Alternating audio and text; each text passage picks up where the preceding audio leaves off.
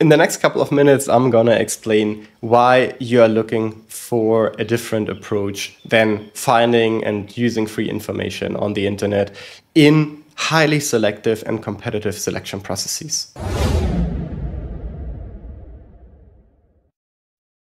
So I do understand this, right? So don't worry, I would have asked the same questions 1.5 decades ago too. However, let me also share my perspective now based on the achievements of more than 500 MBB offers and what these candidates did and why it was different and what does it mean for you. So ultimately, there is no shortage of information on the internet, also no shortage of free information. And I'm not even speaking about that they might be contradicting each other, that they might be plain wrong, that they might be just not consistent. All of this leave it aside, right? It's a pure skill building argumentation I'm using right now. And I'm using it for a reason, because no one is interested in your theoretical knowledge about something. You can have read 1,000 textbooks or casebooks or whatsoever, and you still will not be able to apply it seamlessly to a client's context if you have not learned how to put theory into practice, if you have B, not been calibrated by someone who actually knows what the calibration needs to look like for your specific performance level, right? By someone who has done a lot of interviews and received official interviewer training at a top strategy consulting firm and has a proven track record, right? Otherwise, you don't know what this calibration is worth.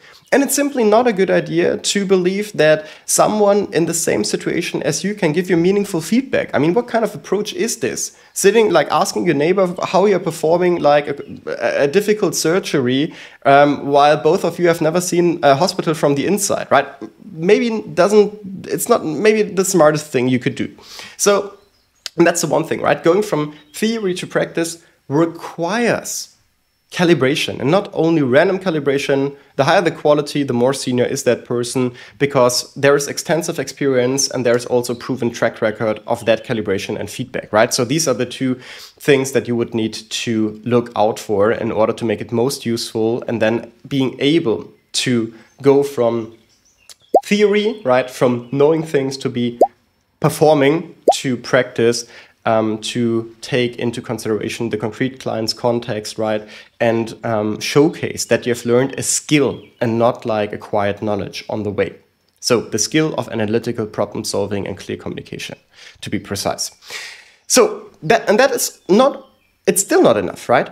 Because this is now going from unidirectional, where you just like get some knowledge, right, and can read, but you don't know how you are performing, to bidirectional, where you get feedback sessions, but here also that is important what kind of feedback you're receiving, what kind of calibration, why is it even qualitative sufficient, right? Is qualitatively sufficient. And then there is another level, right? Because ultimately this is even not enough. So bidirectional is a good starting point, right?